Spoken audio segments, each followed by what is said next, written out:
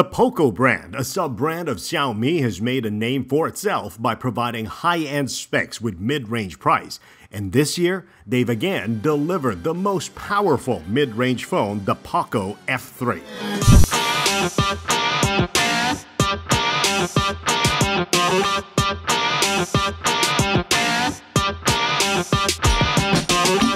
The new POCO F3 5G has a premium look and feel to it. It is protected by Corning Gorilla Glass 5 in the front and the back, a very common design for most premium phones, but a pain to keep it fingerprint-free.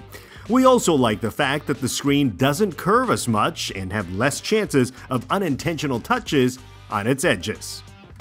Speaking of fingerprints, the fingerprint sensor has been changed from under the display on the POCO F2 to the right power button in the POCO F3.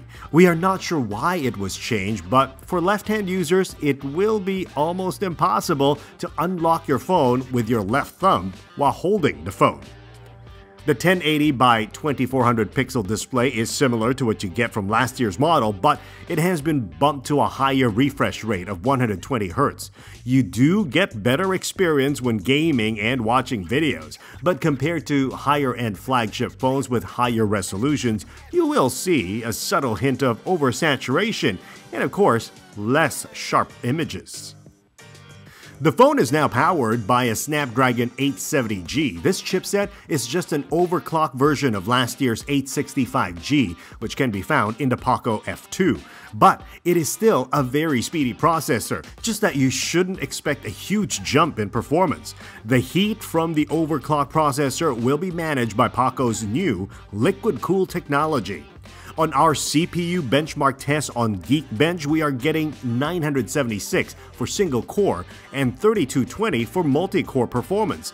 The single-core performance is slightly better than Samsung's S21 Exynos processor, but loses to the S21 on Snapdragon 888. For multi-core performance, it is surprisingly slightly below the previous POCO F2 Pro, but ahead of Samsung's Galaxy S21 Ultra. For the graphics performance, our benchmark result on 3D Mark is at 4173, just slightly below Oppo's Find X3 and Samsung's S20 running on Exynos.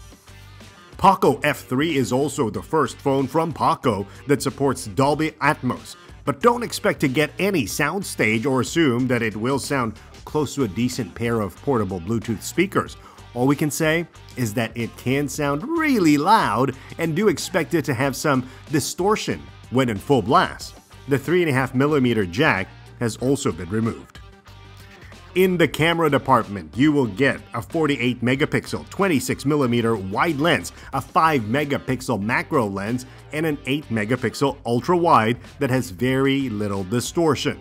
This setup is pretty much what you will get in most current phones.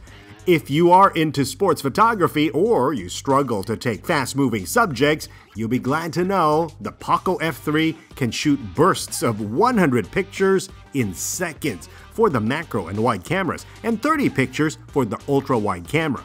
It also performs decently in low light, and you can shoot videos of up to 4K at 30 frames per second. The front-facing camera has been improved with a large aperture to give you a tad more bokeh for your selfies. Lastly, charging time is slightly improved with 33-watt charging at 52 minutes for full charges, but there is a slight downgrade to the battery size to 4,520 mAh, and it still doesn't support wireless charging. The POCO F3 will come in 3 colors: Arctic White, Night Black, and Deep Ocean Blue, and will also be available in 2 variants of 6GB RAM plus 128GB storage, or 8GB of RAM plus 256GB of storage. The recommended retail price is 549 Sing dollars and 599 Sing dollars respectively. So, in summary, this is still the fattest mid-range phone you can get at a very affordable price. But if you have already owned last year's model, there's really very little reason to upgrade now. Thanks for watching this video. If you have any questions or suggestions, please do feel free to drop us a message. If you like our videos, please give us a thumbs up. Subscribe to us on YouTube, Facebook, and Instagram. We'll see you on the next one.